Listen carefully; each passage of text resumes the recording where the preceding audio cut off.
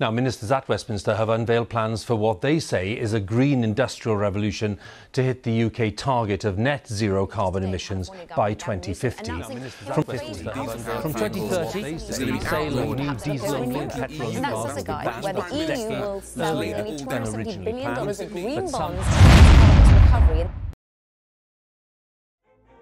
Gottlieb Daimler was the first to see a wide variety of uses for the gasoline-burning internal combustion engine.